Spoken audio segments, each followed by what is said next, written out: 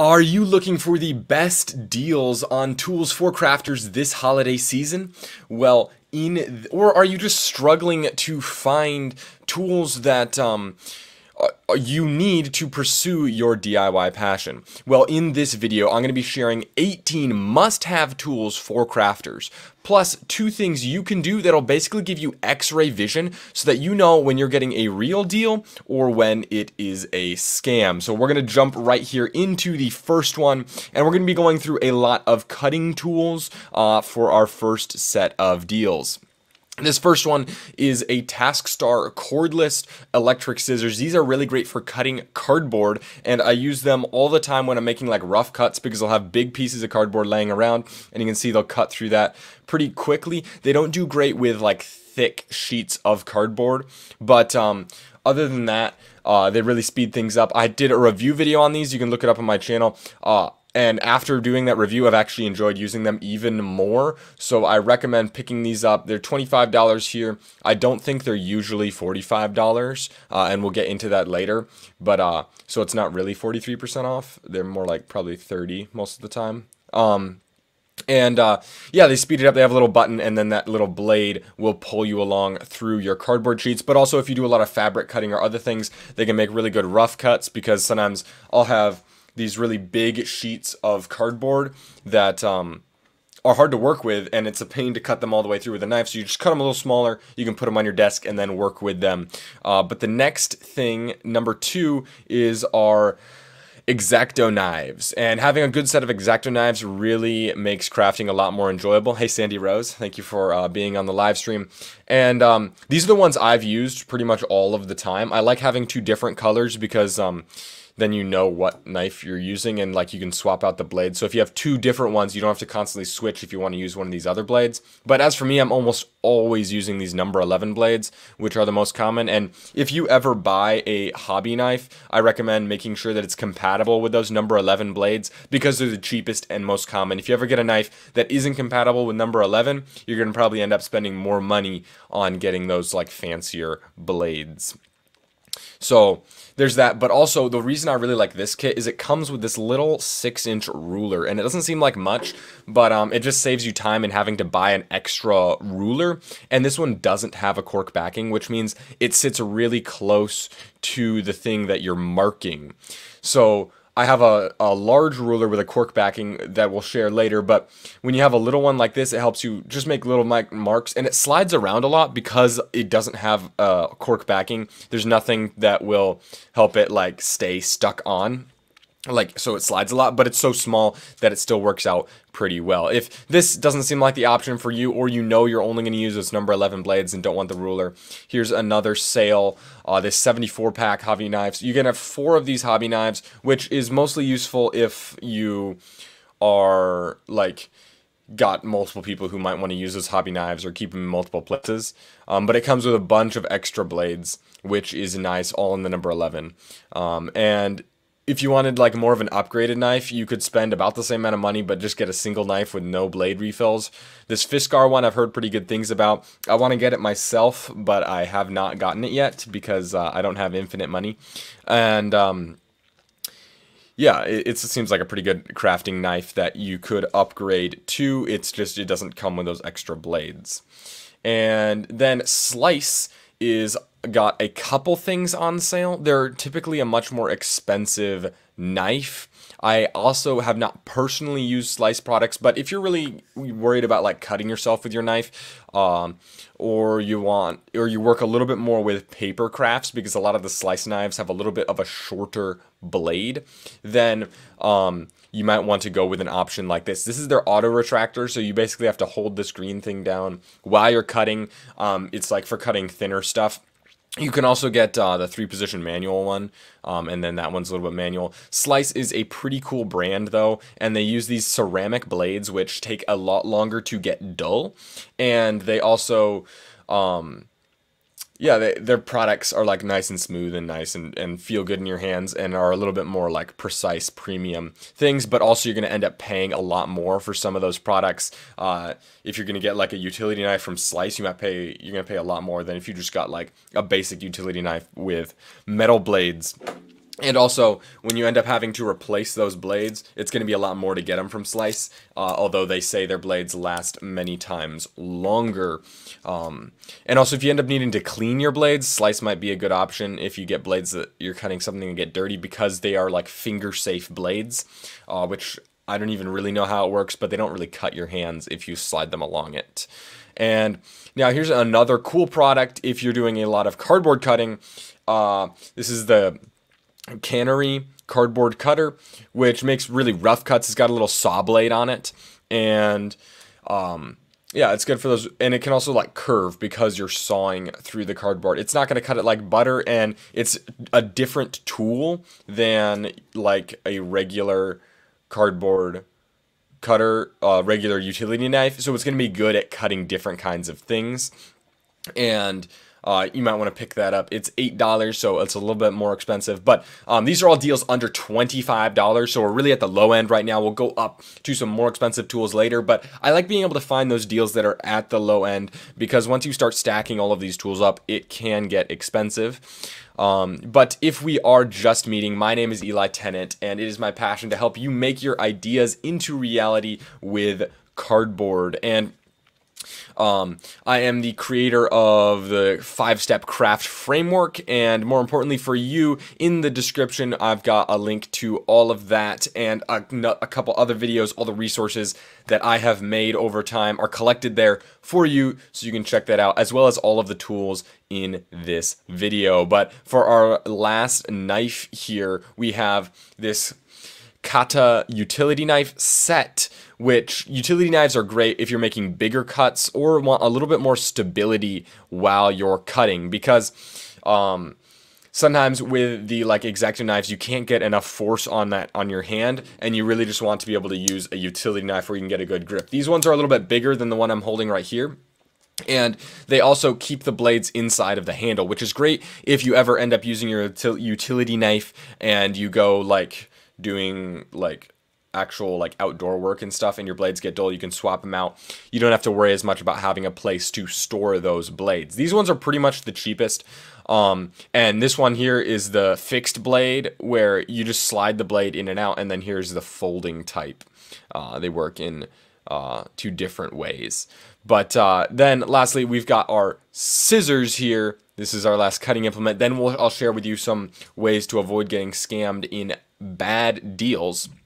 So these scissors are from Scotch, so a pretty reputable brand. They're not on a Black Friday sale here on Amazon, but they are down to $4. These are a little bit shorter with the blade, which I kind of like, because when you're cutting through thicker materials like cardboard and stuff, the shorter blade means the tips of the knife are not, the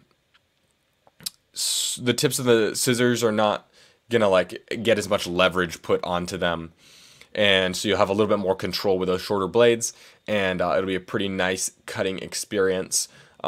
Scotch also has some blades that they call titanium. I'm not totally sure what that means. Maybe they're titanium coated, or maybe they actually do have titanium scissors down there on their website for like $10. Which would be super cool. So you can check out Scotch. They've got a bunch of things on sale. But if you're shopping for Black Friday deals, then you need to be off on Amazon. You need to become an Amazon Prime member, and you'll be able to get a lot of deals without becoming a Prime member. But I have a Prime account and a not Prime Amazon account. I got 2 accounts, and if I go on there with my non-Prime account, sometimes the prices of products will actually straight up just be more expensive, or you won't get as good of a sale. And you'll also run into situations like this, where you go to buy a product and it'll say it's on sale, but then it says a Prime exclusive deal. So you're not going to be able to actually get that $4.79 price on whatever product this was, because it's a Prime exclusive deal. And so you can start a 30-day free Prime trial. I've got a link in the top of the description, and that way you can get all of these Black Friday deals really easily, and you won't have any problems with that free trial of Amazon. Plus, then you get like all their movies and music and perks stuff as well with Amazon Prime. But to get x-ray vision when you're shopping so that you don't get scammed, you can use Honey. You've probably heard about this extension before, but basically when you go onto a product page, we'll like look right here, you can see my Honey extension is adding a little pop-up right here. I almost never get deals from it like people advertised Honey can do. Like they're like, oh my gosh, I saved so much money with Honey because it like gave me deals and searches the internet. All right, it almost never finds deals for me, but it does give me this little price changes thing right here. It says 3 price changes, and over on these scissors it says there were 10 price changes, which means the prices changed recently. This is a different product with 6 price changes, but you can see over time the product price goes up and down, and you can tell if you're buying it at a good time or a bad time, or if maybe you should wait a couple weeks for it to go back down. So it's at the lowest price ever, but you can see the price was jacked up a little bit before it went on sale. That way the discounted price looks a lot better, because it's like, oh, it's 40% off, when normally it would only be like 20% off if it was at the old price right here. And so you can install the Honey extension. I'm not getting paid for this advertisement or anything. I just use it occasionally. But then also Camel does basically the same thing. I know it's like, why would you name your website Camel? But I guess it means something. But you'll get a little Chrome extension, a little pop-up right there, and you can click it. They call it the Camelizer, and it'll give you a price history. Now, the interesting thing is that these price histories are not always perfectly matched. So if we go back to Honey, this is the same product. This is the price history on Honey. This is the price history on Camel, the green line. And so it's still discounted in the end at the same price. I have a feeling Honey's more accurate, because the Camel one is kind of confusing me. Like, did the price really jump around that much? Or maybe one of them factors in like the discounts and one of them doesn't. But what is interesting about the Camelizer is it'll also be able to throw in third-party pricing. So if I'm just looking at Amazon, I'll usually go with Honey. But if maybe I want to compare other prices, you can see I could check the third-party price box right here, and it shows me what buying third-party would look like.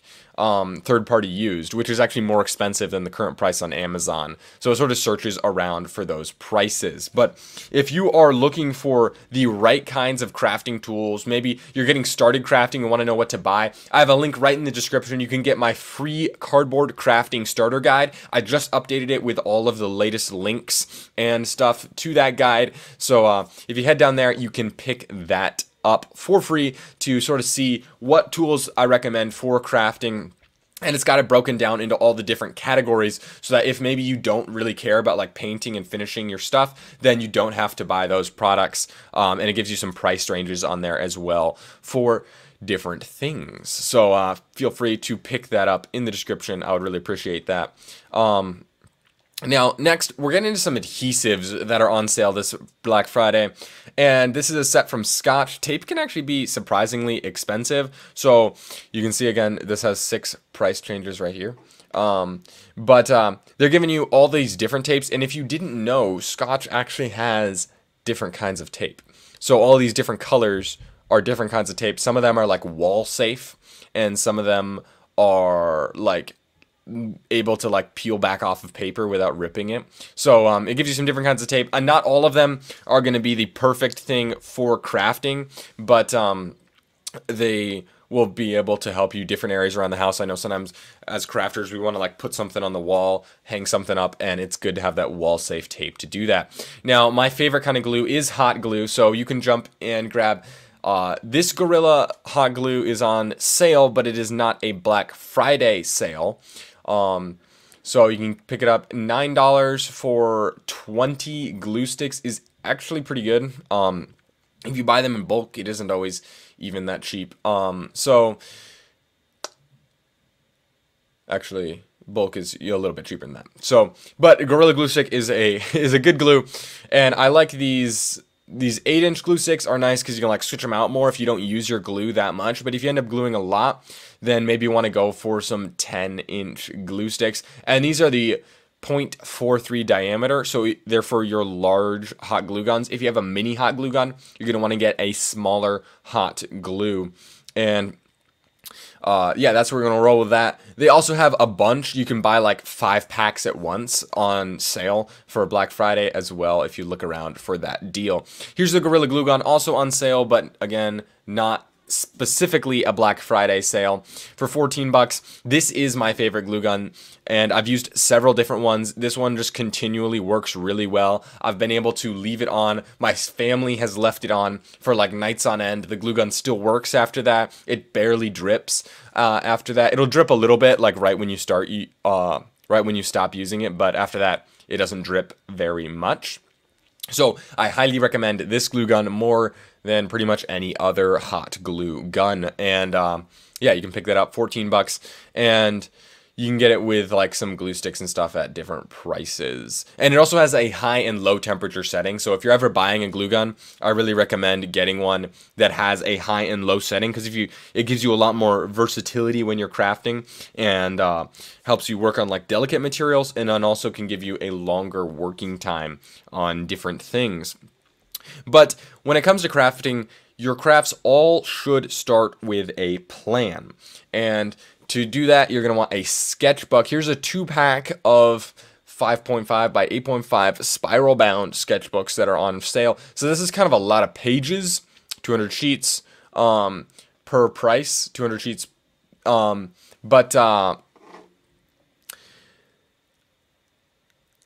Basically, yeah, these are great for like your plans. Now, I do kind of like using 8.5 by 11 sketchbooks for my project planning. That's sort of my personal preference, because I like having the big page to put all my ideas on.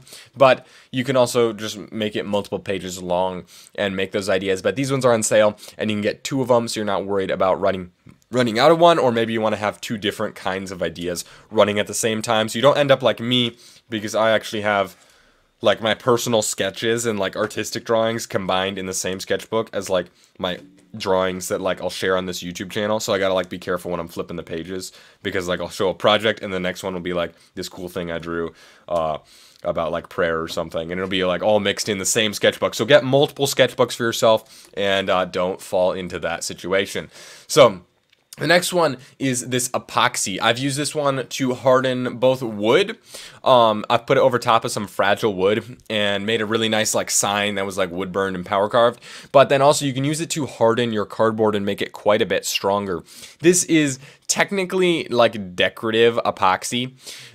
So it's not designed for like gluing things together. I also have used epoxy from like Titebond or Gorilla that comes in that little tube where it's got like A and B in it, and then when you squeeze it, it pushes them both out. You can mix it together. That's for like gluing stuff together. This is not an adhesive epoxy, but I like that it comes with these little cups and these gloves and these sticks, because epoxy is really toxic to breathe in.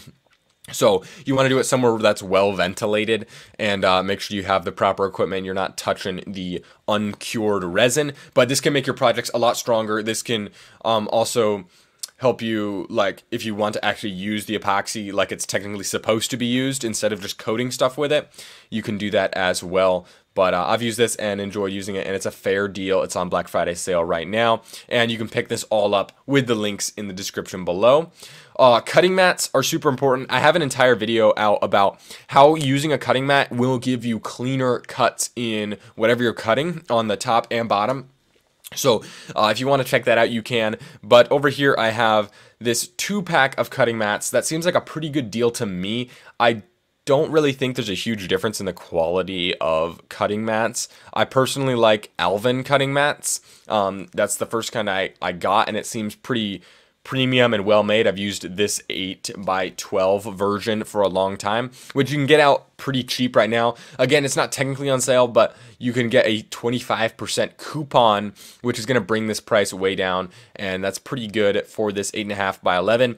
And that size is great for like putting on your desk and then doing like your craft and then being able to take away. I've got this massive cutting mat behind me, and I also have a massive desk, and is not too difficult to transfer it over and put it down on my desk, but it's just kind of too big and it's annoying to like swap back and forth. Maybe if you have a permanent crafting desk, you could just keep it on there and then you'd be fine. But I use the big one when I like go on the floor and want to make big cuts. But I actually favor the Alvin cutting mat when I can. I just actually kind of ruined mine because I used our next product, a heat gun, and then like melted the cutting mat. But anyway, this 2-pack comes with 2 different sizes, which is kind of nice. You'll get this smaller one and a bigger one to use, so you can like swap them out, travel around with them. If you destroy one, then you're still okay. And they've got some nice angle markings on there as well for that like protractor shape. The Alvin one only has a couple angles like this. Also, double check when you're getting a cutting mat, you want it to be in the units that you use. So this one actually is mostly metric and has some inches on it, but it's mostly metric, which is annoying. I should have paid more attention when I was buying that. But these ones here are in inches, and then they have a little centimeters thing right there. And this Alvin version is also in inches. But if you're one of my friends from not the United States, then get yourself a metric cutting mat. It'll be a lot more enjoyable. Now, heat guns are one of the most underrated products, I think, for crafting. I use my heat gun all of the time because whenever you're hot gluing, a heat gun is basically like a tool you can use to undo your hot glue or make small adjustments once you're done. Literally, if I glue 2 pieces of cardboard together and they're messed up, I can heat gun the whole thing. All the hot glue will remelt, and I can readjust those or completely peel them back apart, scrape off the hot glue, and try to do it again. Or maybe you are trying to glue a really big surface all at once, and then you made some mistake and all your glue gets dried before you actually applied the 2 surfaces together. Well, you can use a heat gun, remelt all of that hot glue, and stick it back together. Plus, third one, if you're a recycling person and you like to upcycle things, which is pretty common in our crafting community, you can use the heat gun to take hot glue that you have already used, but like peeled back off, so like little chunks of hot glue, and you can remelt them on top of like a large surface if you're going to glue large things together with the heat gun. So you never have to put those chunks back through a glue gun like some people try to do. You can just put them on a surface, melt them with the heat gun, as long as you don't blow them away, because it kind of blows like a hairdryer, and then stick the 2 surfaces together, upcycling that. So right here's this sequin heat gun. I've used 2 different kinds of heat guns. This one has been my favorite. It's got these 2 settings. I like this big dial on the back for the temperature. It doesn't tell you the exact temperature, but I don't think that's very important. I don't even know how accurate those exact temperature dials are on like the digital heat guns. But it blows really strong. I've used it on many different projects. I've used it on 3D prints to sort of get the hair to go away from it, and all kinds of things. So this one's $23 as we ramp up in price. And then our next power tool is the Newmaster Rotary tool. This one comes in at $30, which is a little bit above our $25 price range, but I think you can bear with me. This is a pretty solid tool to get at $30. I've used this one. Now, I want to draw your attention to this $50 price point right down here. And like I mentioned earlier with our other product, this price is not always the real price. If I went, see how there's been 8 price changes? If I went and used the Camelizer or Honey, I could probably find that this price was increased right before the product was put on sale. So I've watched it. I know that because I've watched the price over this over time, and it's usually on sale for around $35, $40. So this tool is great for power carving. It comes with the flex shaft, which I appreciate, but because it's a cheaper end tool, it's not like your high quality Dremel brand tool. Some people call these rotary tools just Dremel in general, but Dremel is a brand and they make the best rotary tools. You can go down in quality a little bit. Quite a bit actually. Get this one right here. I like the flex shaft. it's not compatible with all of your Dremel accessories. Some of the bits are not very good, but it's 30 bucks instead of like a few hundred. So you could go with this for power carving, and I have one. I've used it, enjoyed it. Works pretty well. But if you want to head, I've got this starter guide down in the description below, and it has all those tools you need. There's a link right down there for you to pick it up. But yeah, if you want to also find some gift ideas, maybe you have a crafter that you know and you're thinking about some gift ideas for them, click or tap on this video right here. I share some tools that are not as common, not necessarily on sale right now, but there's some great gift ideas for crafty people, some unique things. Or click or tap right here to go ahead and get that crafting starter guide for cardboard. All right, as always, my name's Eli Tennant. This is Maker Brain, and have a blessed day.